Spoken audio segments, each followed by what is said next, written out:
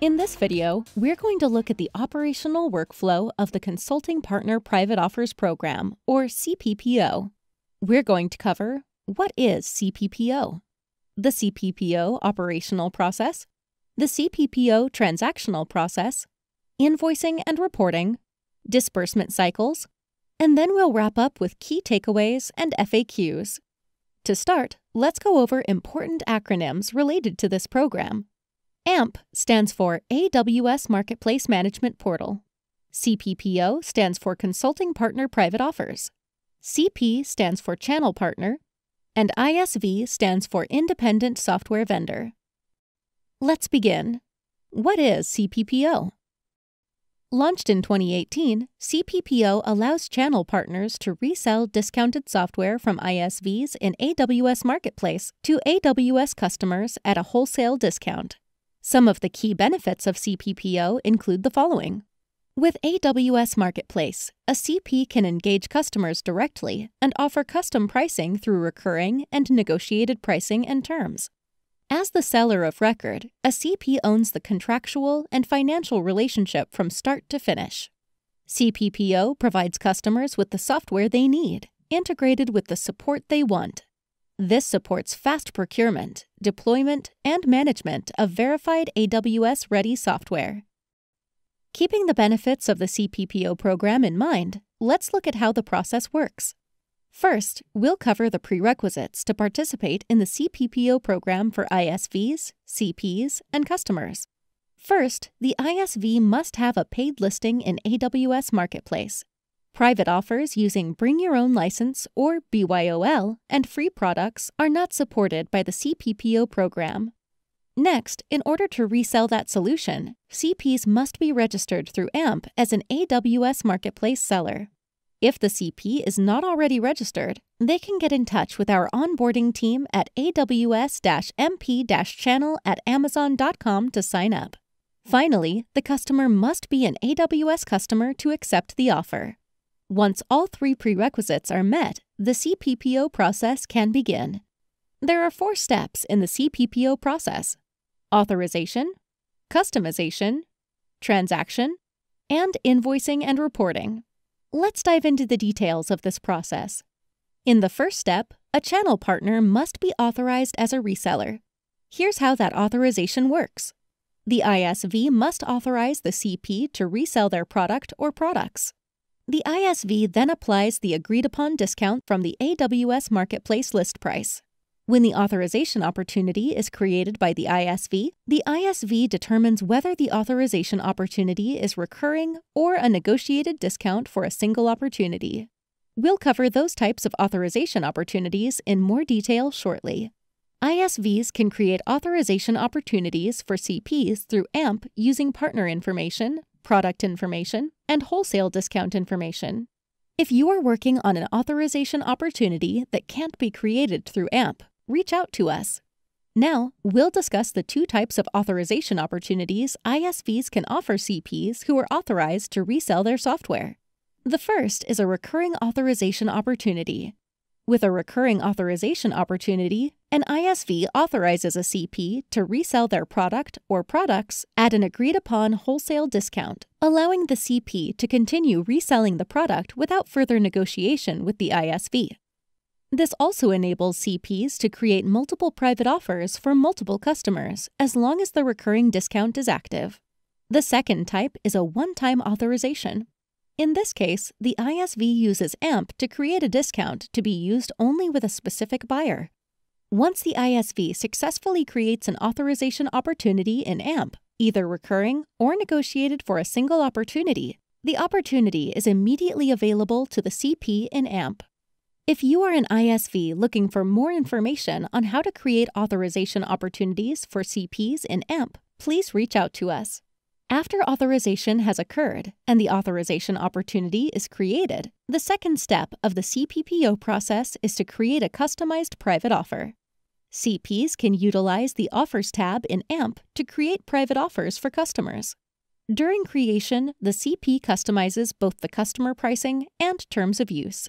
Please note, however, that this automated process does not cover all CPPO scenarios. If you are a CP having issues creating a private offer, please reach out to us. The third step of the process is transaction. Once the CP creates the private offer, they will email instructions and the offer link to the customer for review.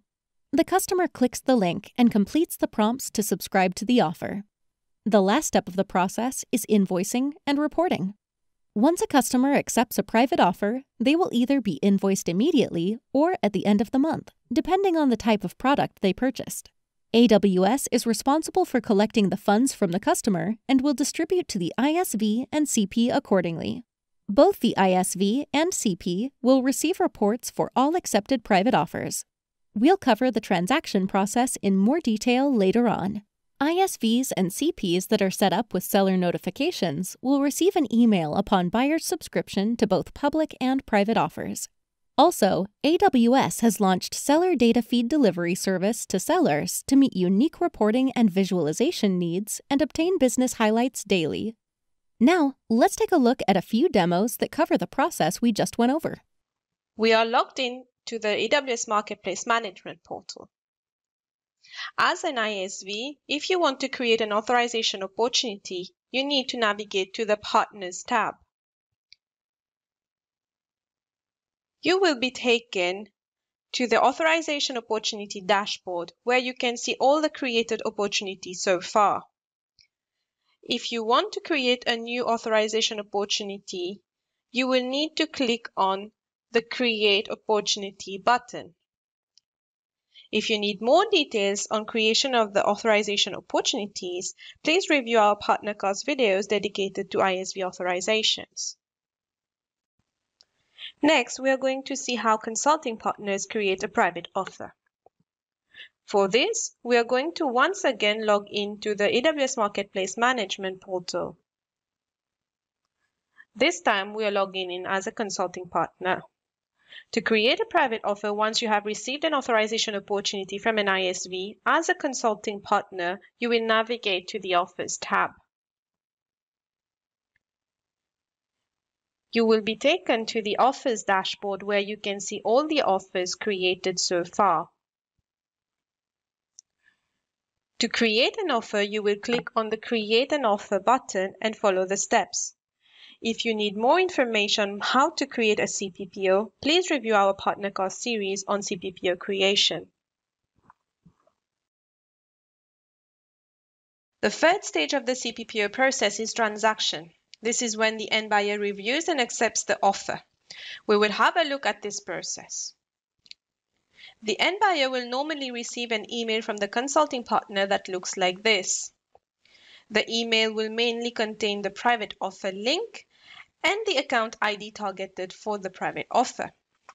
The end buyer should make sure that they are logged into the right account before being able to access the private offer. Once the buyer has reviewed the instructions in the email, they can click through the private offer link in order to see the offer page. On clicking through the link, the buyer will access the private offer page. The private offer page contains all the details of the private offer, including the pricing information, as well as the end user license agreement. When the buyer has reviewed the private offer and is okay to proceed with the transaction, they can click through the Action button in order to complete the transaction. It is to be noted that each offer page might differ depending on the product being sold. If you need more information on subscribing to CPPO, please view our PartnerCast series on subscription to different types of products.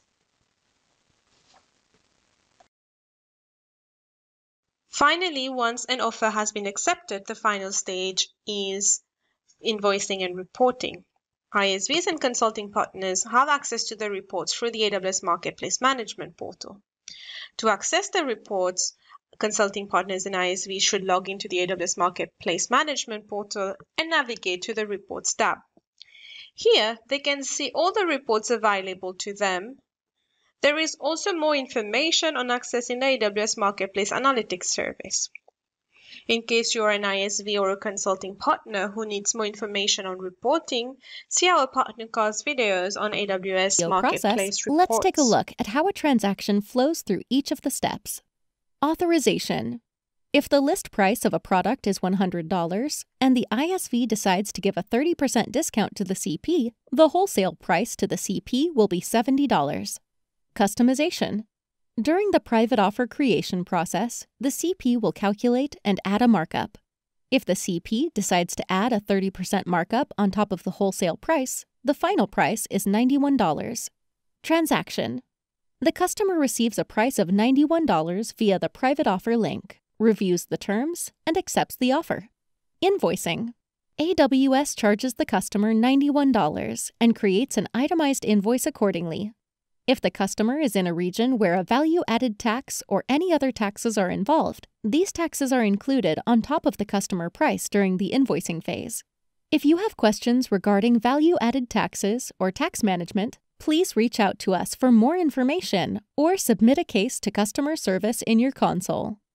Now, we'll focus on the end of the transactional flow of the CPPO program, disbursement. Once the customer pays the AWS invoice, a disbursement cycle starts. Using our example, when the customer pays $91, AWS first takes out $70, the wholesale price, leaving us with $21 that AWS will disperse to the CP. We'll cover the disbursement timelines in more detail in the next section.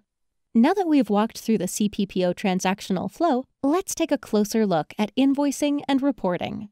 As we discussed, once a customer has subscribed to a private offer, the invoicing and reporting phase starts. Here, we have an example of what a commercial invoice looks like for a CPPO transaction.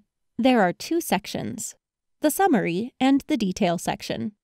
The summary will display the total price to the customer, markup added on top of the wholesale cost, and any tax being collected. On the detail section, you can see the name of the product and the seller of record. After invoicing, both the ISV and the CP will receive reports for all accepted private offers. To see the reports, navigate to the Reports section of AMP as seen here.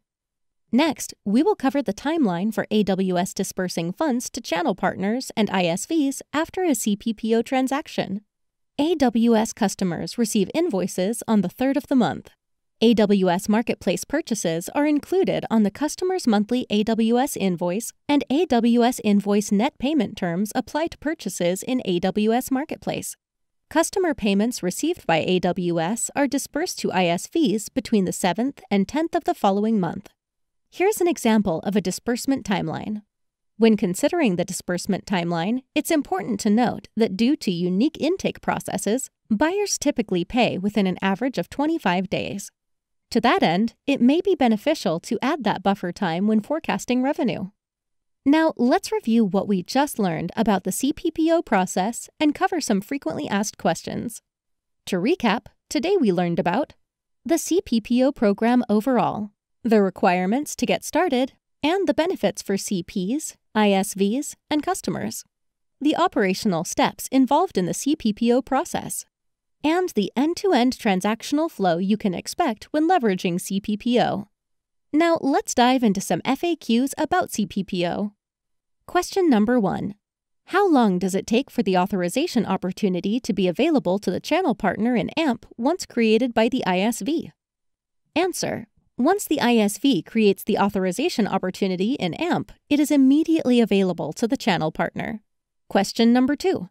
Does the channel partner receive margin on overage billings in addition to the customer's upfront or scheduled charge? Answer. Yes. A percentage is applied to the private offer when the wholesale cost and the customer cost is determined. The CP will receive the same margin percentage on any overage invoices that the customer accrues as upfront or scheduled invoices. Question number 3. As a channel partner, how do I know the AWS processing fee associated with a CPPO transaction? Answer. Please reach out to your AWS channel account manager, and a member of the team will get back to you within a business day. Thank you. If you have any questions, please reach out to us.